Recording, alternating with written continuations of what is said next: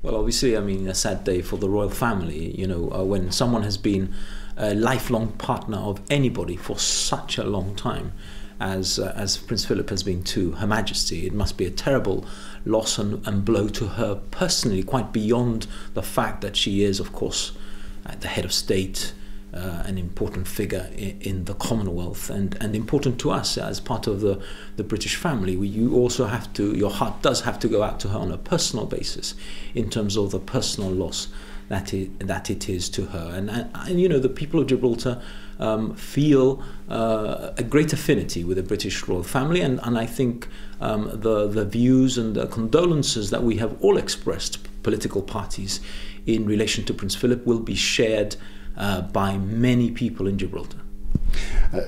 Do you feel that in Gibraltar his loss will be particularly felt, given that he was a regular visitor here and he was known to be a staunch supporter of the Rock? Well, absolutely. I mean, I think his staunch support of Gibraltar was well known by many people in Gibraltar. It's generational.